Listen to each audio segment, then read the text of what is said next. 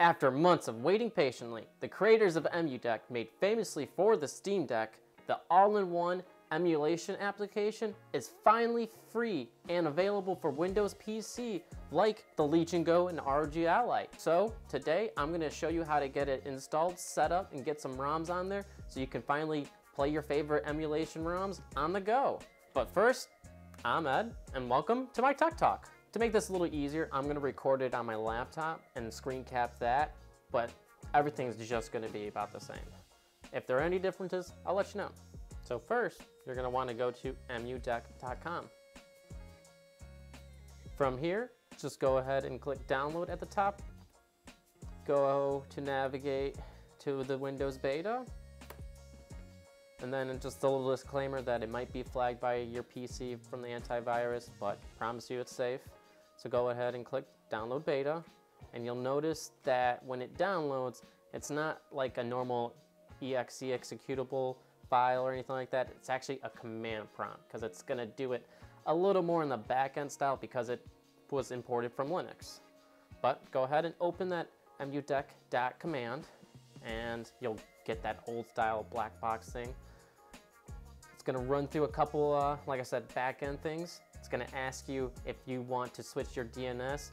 You can. It might not be the first time you've ever seen this before, switching to 8888 for Google, but I'm just going to go ahead and say no because it's not that big of a file, so you shouldn't have to worry about like speed or anything like that.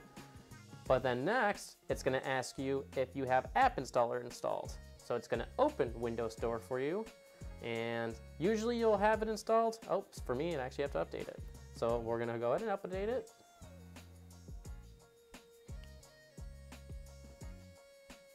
And once that is completed, we can go ahead and close the Microsoft Store because it actually tells you to anyway. Now it wants to install Wing It.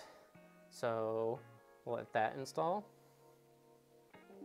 And then once it is installed, don't click reinstall. Go ahead and close it out. It's going to keep going through some downloads here. Go ahead and set yes. And as I said before, this is fairly easy, super simple. It's just kind of intimidating when you get that old style command window prompts. All right, and most likely it should open EmuDeck already, but sometimes it'll just put the exe in the downloads file where that command download went to. But it looks like in our case, it's gonna open it up, yep. And like my favorite part about EmuDeck is that now I don't have to go and chase my emulator for N64, one for the PlayStation 2, one for GameCube. It's just, it grabs them all for you.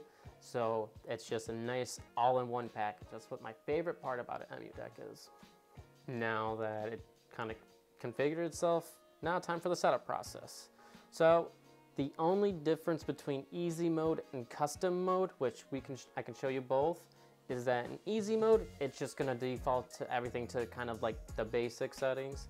And then when you go over to custom, this is where you can change the aspect ratios, the bezels, where you wanna have them show the old style Game Boy color sides or something like that.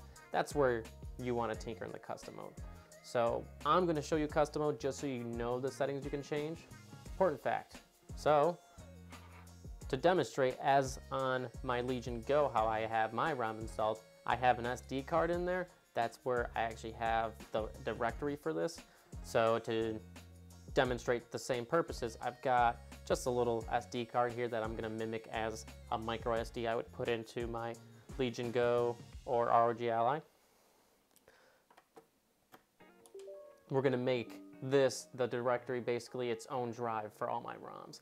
That's how I like to do it. You can do it your own way, have a separate folder on your C drive or whatever, but this is how I want to. So I'm gonna click the D drive because that's our SD card. And you'll see that now you get offered both the Legion Go and ROG Ally in the selection.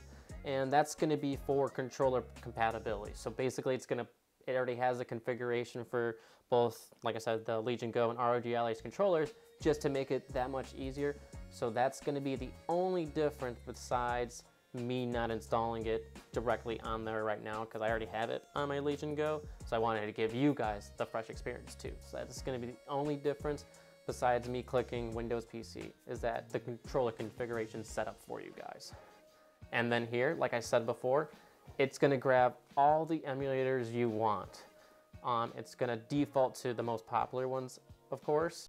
I know some people like Ryujinx over Yuzu. I prefer Yuzu, so this is your opportunity to actually switch it if you actually want to.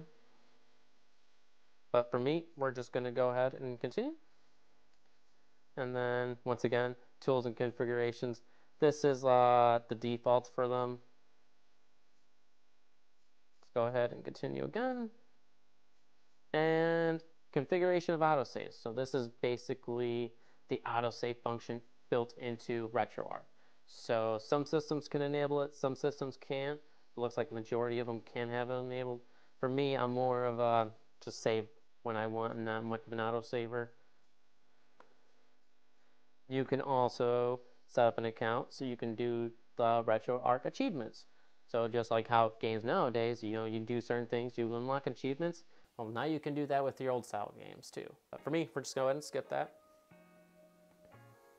And this is where I was talking about the bezels. You'll notice that on the sides, like you got the old battery light. So if you want it on, default is on. Some people prefer not on. I kind of like the aesthetic of that old thing, so I'm going to keep it on. And then aspect ratio, because this can bother some people when you stretch it out, or just some people do prefer original. I prefer original, rather not stretch it out and make the image look bad. You're already emulating something that's past its time. You can go down the whole rabbit hole of CRTVs, especially with these older generations. So this is definitely more of preference options. No right or wrong answer. So like I said, I like original aspect. If you want, you can stretch it out, have less blocks, but once again, up to you. Another aspect ratio. So do you want default or real NAS resolution? Another default one, as you see, you can click them and it'll show you the difference. So some of them don't look bad, some of them do. So once again, up to you.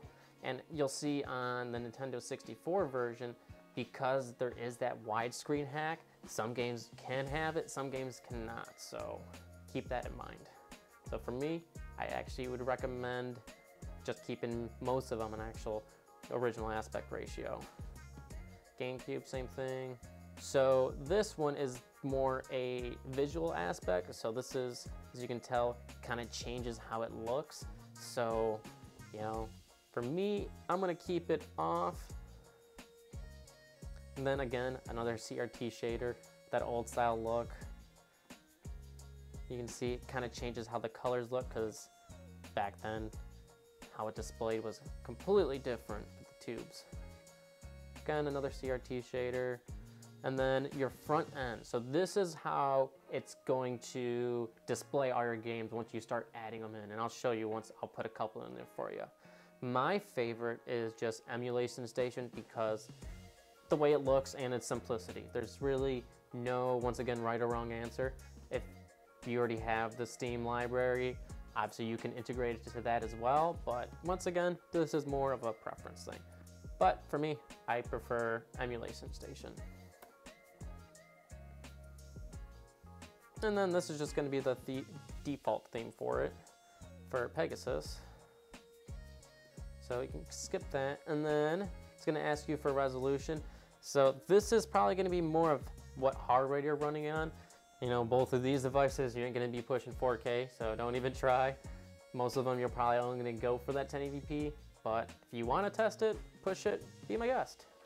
And then this is just kind of checklist of what's gonna be applied. So once again, we picked our D drive, our SD card is gonna be where everything's gonna be installed, where all our ROMs are gonna be at, where it's gonna look for everything. So we can go ahead and finish. And now it's actually gonna get everything set up for us. And as for the emulators, it does take a minute, as it is installing all of them, all those ones we picked at the beginning. So just bear with it. It's common for it to ask to want to install C++ visuals, so go ahead and say yes to it. a normal thing. So you might not get this message on the Legion Go or ROG Ally, as they both, like I said, on that part where it showed both of them, and I picked Windows PC. It's because obviously it's a little easier for screen capping and just showing, but this is why you get those options for these two for that controller configuration. So this part you'll probably get to ignore unless you're doing it on your PC, then it's just letting you know that it's using Steam input for controllers. So for me, I just prefer to use EmuDeck, or yeah, emulation station, sorry, instead of using Steam ROM manager. So I'm gonna skip that. We're gonna go ahead and update everything. So once you get your emulators all updated, you're basically done with this part of EmuDeck. Now you've got all your emulators installed, and you can double check by going to all your applications, looking for EmuDeck, and then you'll notice that all the emulators will pop up underneath that now. So now let's get some games installed onto it. So once again, if we go look at that SD card, our hard drive, we'll notice that it's got emulations folder in it. We've got a BIOS folder, a ROM folder, our saves, and a bunch of other stuff. So for our ROMs, that's where we're gonna install or save our ROMs that we've acquired in your own ways. So for me, I'm just gonna we'll just do a couple random ones. Let me go to my server and grab some. So looking for PlayStation 1, and sometimes the naming obviously will make sense, like Game Boy, Game Boy Advance, GBA, Game Boy Color, GBC. But I want to say some of them are kind of worded a little different, but for the most part, you're gonna kind of know what it is. Like for PlayStation, exactly. PlayStation 1 doesn't pop up as PlayStation 1, I believe. I think it's the PSX, if I'm not mistaken, for PS1. So I'm just gonna dump my ROM there, right into the folder. While that one's going, we'll just do a Game Boy one for the heck of it. All right, so once you got your ROMs installed, you can go navigate to Emulation Station, and then this is where they'll all pop up once it's read off your SD card, hard drive, however you have it set up. I thought it was signed into Steam. And you'll notice that now it says Game Boy Advance because we put a Game Boy Advance game in there and a PlayStation game. So if we go to Game Boy Advance, we've got our copy of Pokemon Emerald. And you can get it to show said artwork. You just got to go to Scraper, and I actually don't like Screen Scraper. I think the game SDB works better as a scraper. We're gonna do Scrape Systems. We'll do both of them real quick since it's only two. Go back and then hit quick start on it. And this is how it's gonna grab those images, descriptions, all that fun stuff.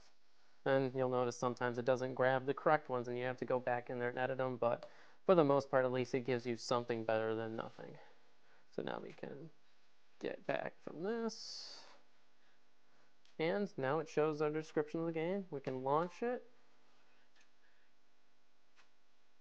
And we're playing Pokemon. Just like that. So we're going to go ahead and quit that game, and I'm going to show you what happens when you don't have a BIOS for a game. So like I said, it's showing that the PlayStation game's there, but sadly because I do not have the BIOS file for the PlayStation yet, it'll try to launch it, but sadly it just won't. See, it just kind of bugs out right there because it does not have the correct authorization to launch that game. So like I said, quick Google search of said system plus BIOS with it, you'll most likely be able to find a file for that. But other than that, you're all set up and you can game on the go or on your desktop with the help of EmuDeck and their awesome application. So hope you liked it, enjoy it, have fun.